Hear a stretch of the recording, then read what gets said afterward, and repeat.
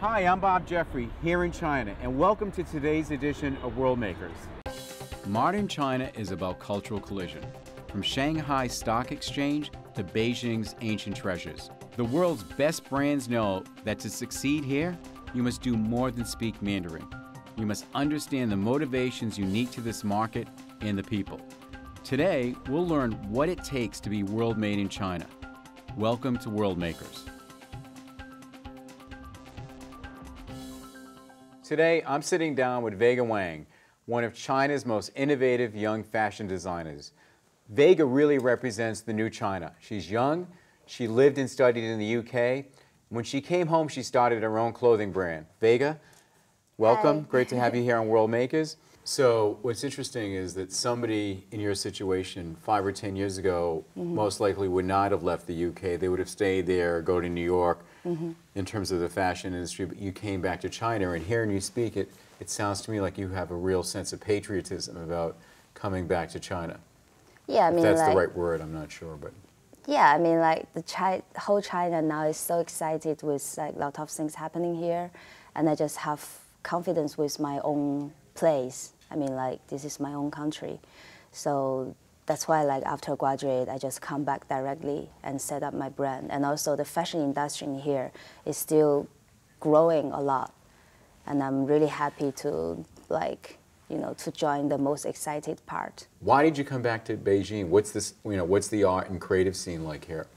I mean, Beijing, it's a capital city, and it's like, it have this exclusive feeling. It's like anything can happen in here.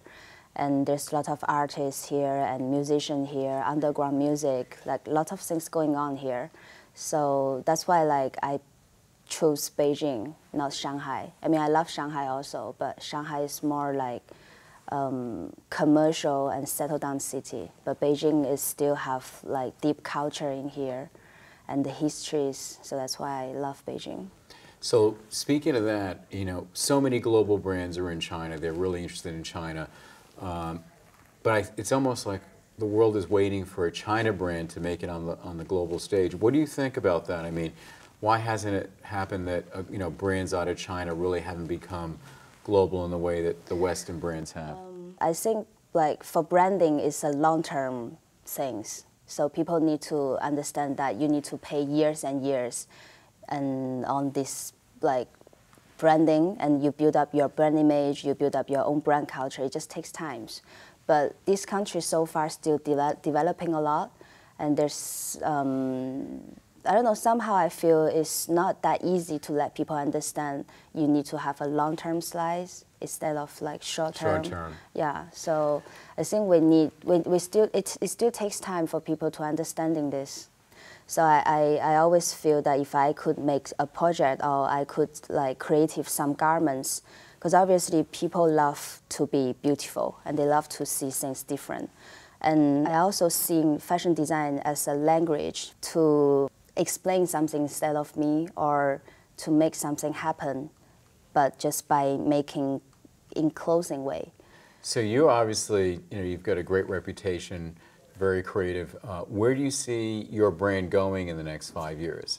Of course, I want it to go to the global. I wish like more people could see our design and understanding what we are doing, what is our brand culture.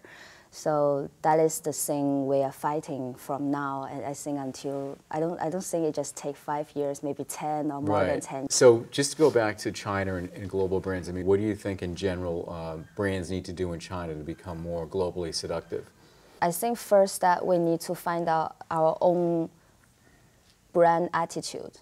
That's really important. Like, you know, there's like so many designers, and maybe each of us have different tastes and focus on different things. But first you have to know that this is the thing you really want to do, and you have to go for it. You need to have confidence first. And then after that, you also need to understand that you're presenting something for yourself. Because there's most of the time people, I think, like focus on China too much. Like you're the brand from China, and like you're the designer from China. But I think like for art and design, there's not that much limited between country and country. So I think like for the business part and for the brand it's like going to worldwide, of course, is really important for us, but same time I prefer like everybody just know what exactly you're doing and what you want to show to people. Well, it's been terrific talking to you, Vega. And thank you for joining us here in Beijing for Worldmakers.